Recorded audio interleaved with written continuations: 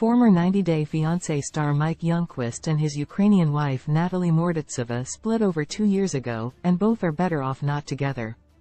37-year-old Mike met the chaotic and struggling Natalie through mutual friends, and the pair were already engaged during their franchise debut on 90-Day Fiancé Season 7 in 2019.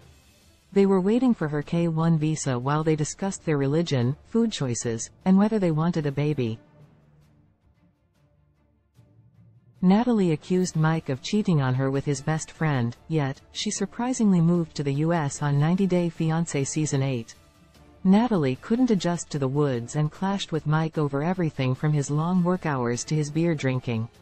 Mike got cold feet on their wedding day, but they still married on April 15, 2020, only for the marriage to last until December 2020, when Natalie walked out of his house. Despite the drama, neither Mike nor Natalie has filed for divorce. Luckily, Mike is much better off without Natalie, and there's evidence to prove it. Mike vacations frequently.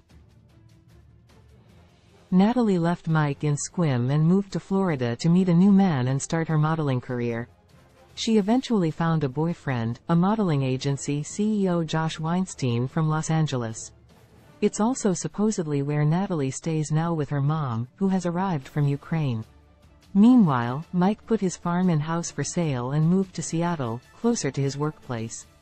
Mike seemingly got promoted at work, which could explain his vacations to places such as the United Kingdom, Cabo San Lucas, and Panama since he and Natalie separated.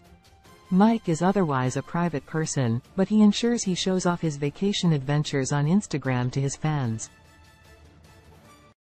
Mike made friends with his 90-Day Fiancé cast members.